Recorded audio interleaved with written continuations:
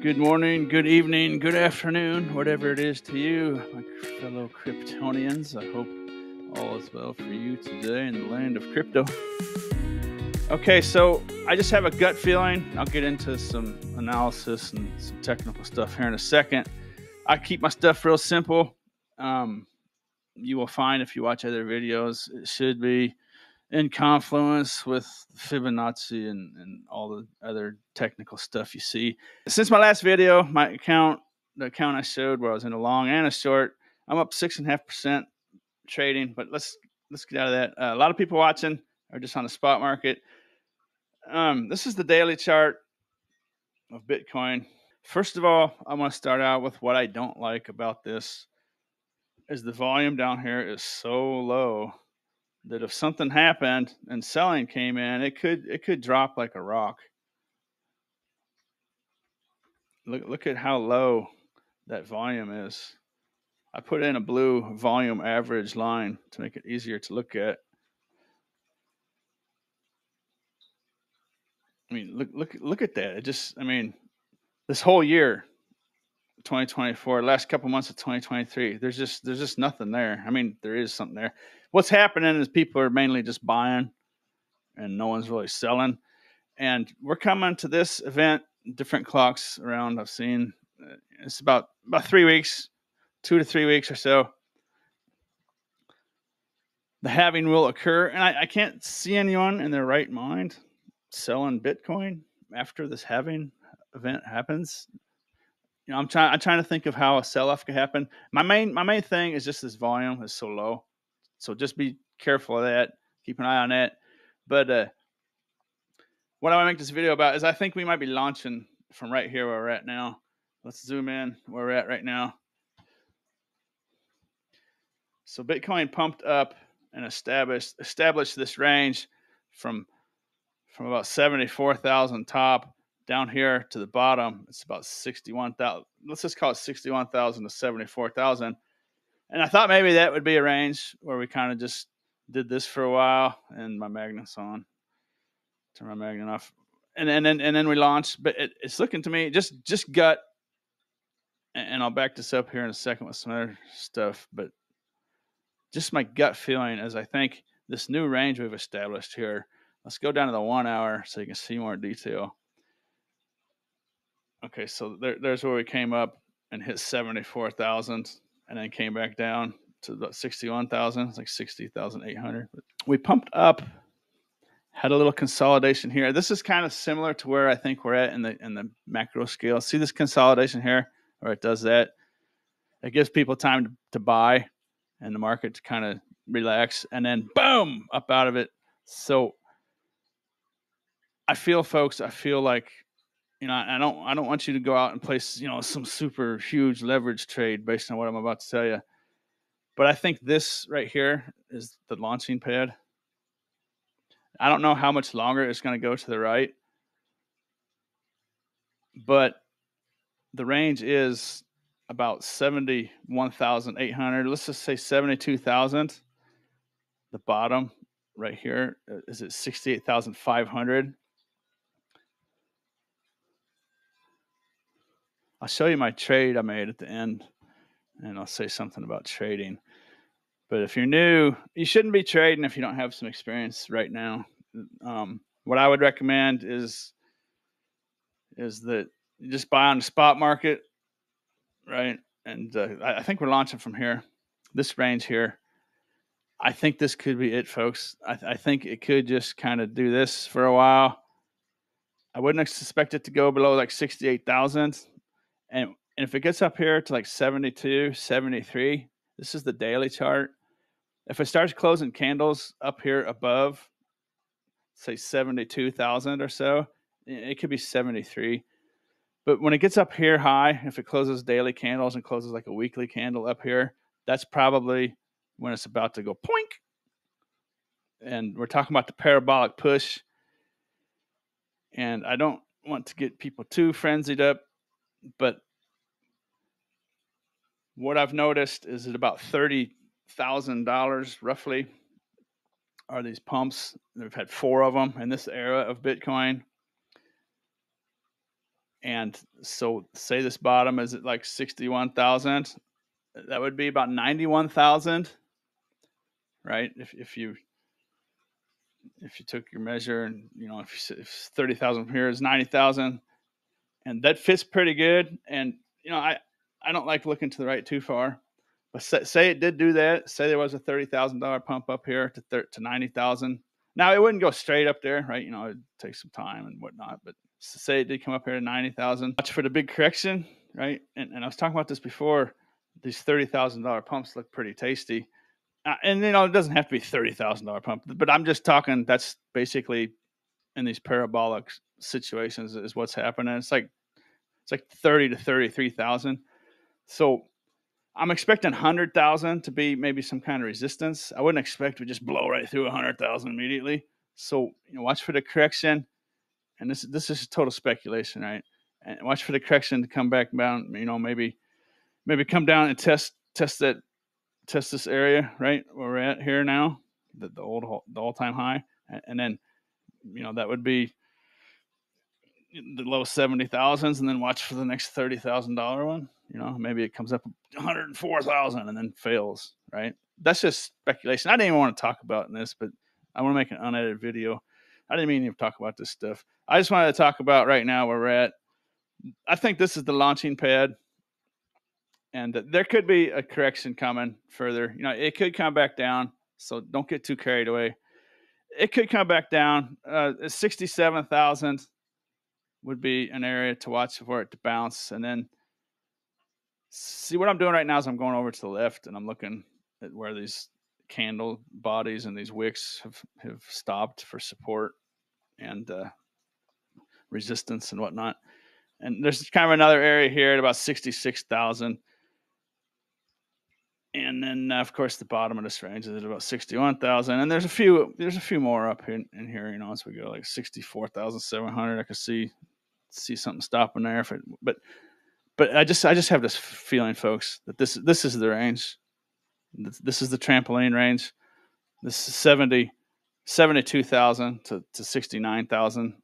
It's actually about 68,400. This range here, right? Let's put a line. Let's put some lines in there. About there, and then there. Those two blue lines in that range. I think that's the launching pad. However long it takes, I think that's it. Could be wrong, but I think that's it. And my gut is almost always right. It's not always right, though. And what else I want to say? Oh, now let me back that up a little something. Let's go to the monthly chart where I first started making videos like a week and a half, 2 weeks ago, whatever it was. My first notice is we came up and tested the previous all-time high and failed. Let's go here. This is where I got into Bitcoin, right here. That's where I first started paying attention to Bitcoin. Oops. Now this is the monthly chart. There was a consolidation in here. Lasted about a month. But these are monthly candles. And this candle right here closed at, and this is relevant because this is the previous all-time high from back here to the left. This chart doesn't show, at about 20,000.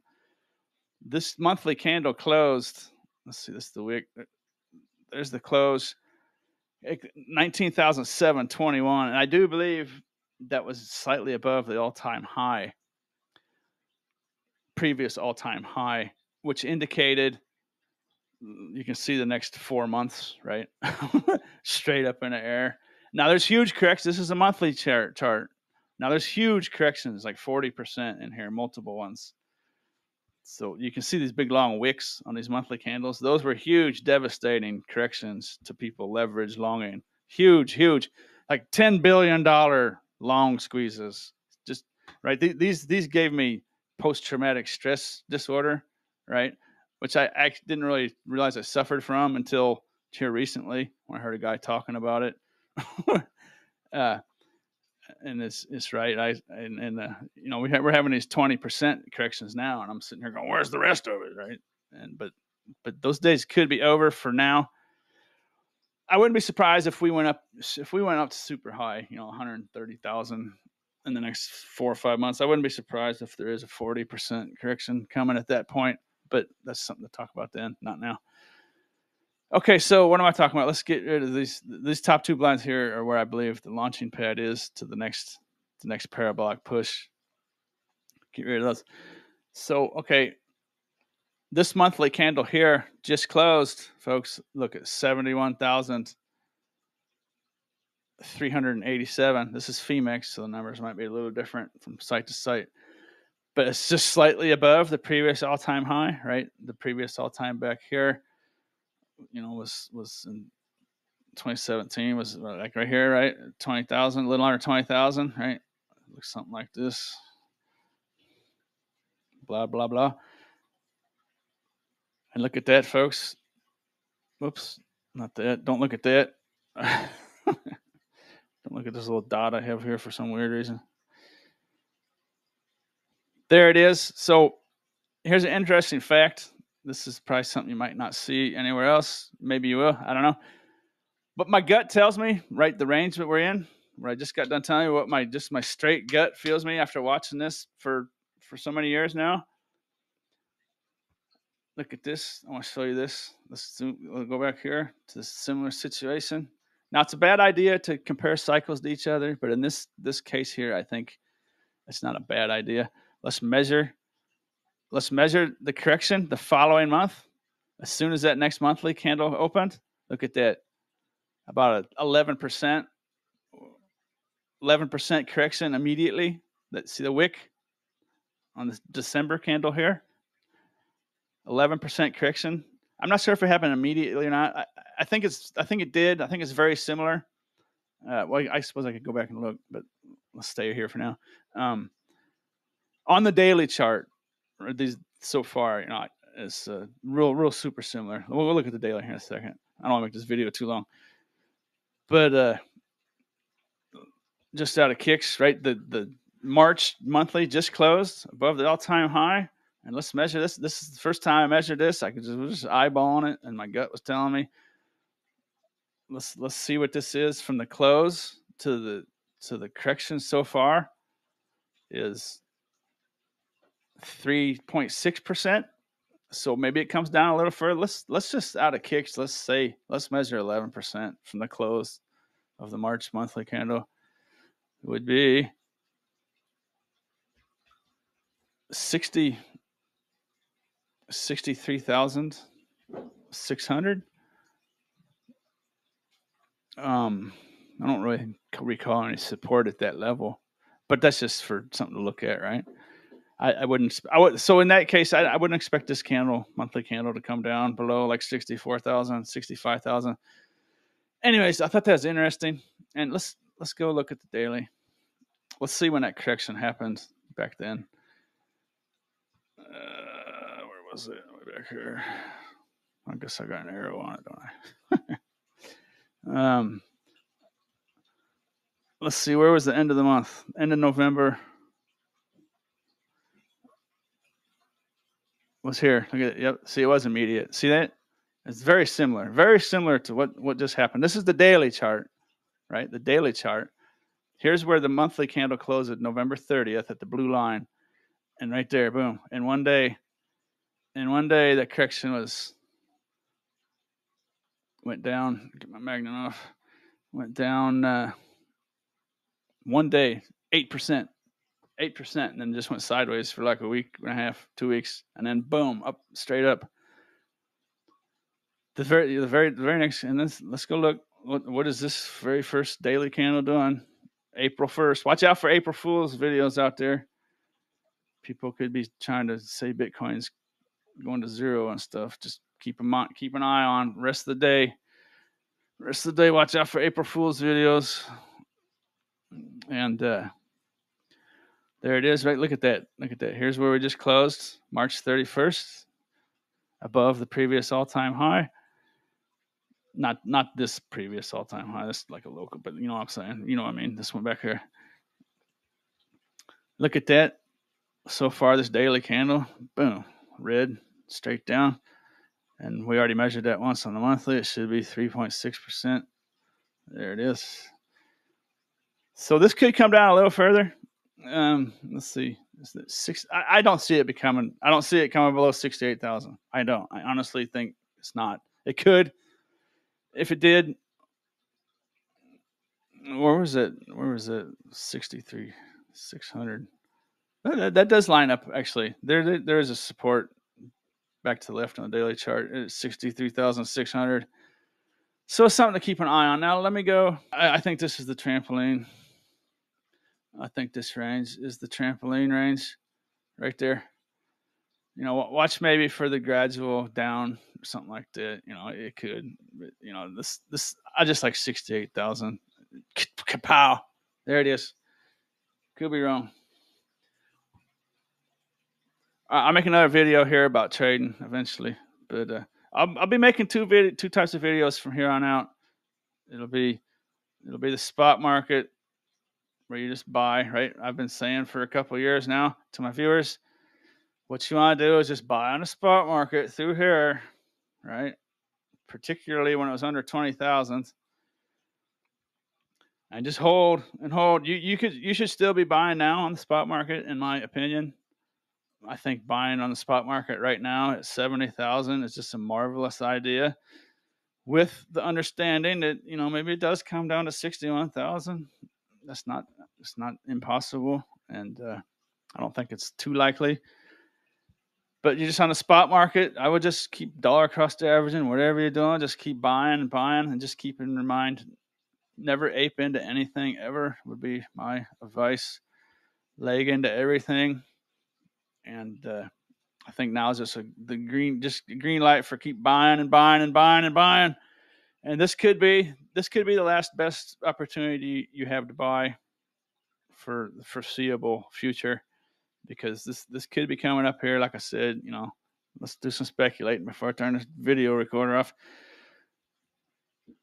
You know, just based on stuff I've seen, maybe something like this, you know, and then something like this, and then boom, 100,000, and I wouldn't be surprised if we just do it. I wouldn't be surprised if we just go ahead and do it. I'm calling 139,000, which would be up here. There'll be multiple big corrections. So far, they're at about 18 to like 22%. On the way up, there'll be multiple ones. And just in a nutshell, just say monthly 20% corrections on the way up. There'll be huge long squeezes. And I think this cycle top beat about 139,000. Now, I've been kicking around what happens later into 2025, right? There could be another one coming, you know, just, it's over with. Kapow! Maybe it does take around at 200,000. That's a lot of money. There'd be another $2.8 trillion is required to come into this market and stay in the market to get to 200,000 from where we're at right now at 70. And keep in mind, all your favorite YouTubers, all those people out there promoting Bitcoin to you, they are rapidly taking out as many US dollars out of this market, right, as they possibly can. And they're buying mansions and cars and putting it into other investments, right? They're not doing that with crypto. Right? They're selling their crypto for US dollars, and they're spending their US dollars other places. Just keep that in mind, no matter what they say. Now, a lot of them do hodl, but they're buying that Bitcoin with US dollars, right? Or fiat from around different places in the world, right? So just keep that in mind. I want to keep you tied into reality. All right, I'm out of here. Have a good night, day, morning, afternoon.